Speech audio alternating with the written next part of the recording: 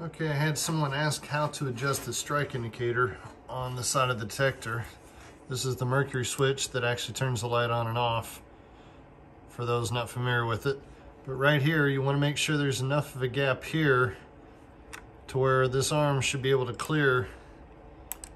This is in first ball before anything starts, but you want to make sure there's enough clearance for the lip of this switch latch right here to clear this guy.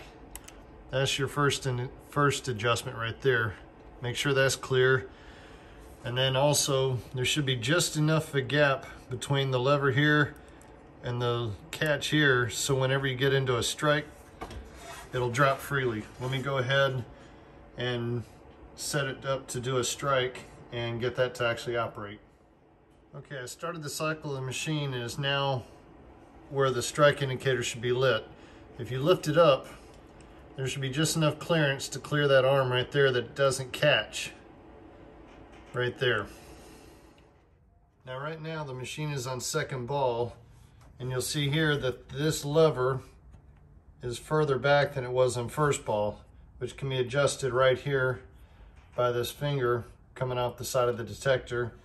Or if you can just bend this just a little bit, but you want to make sure whenever you start cycling on second ball, it'll drop down and catch. Let me go ahead and cycle the machine and show you that.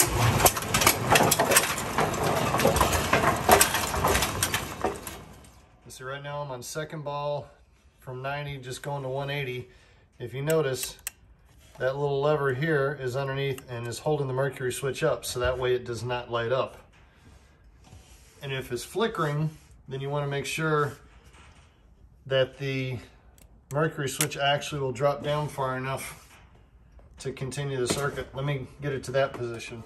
Okay, again, this is where the mercury switch should be lit up.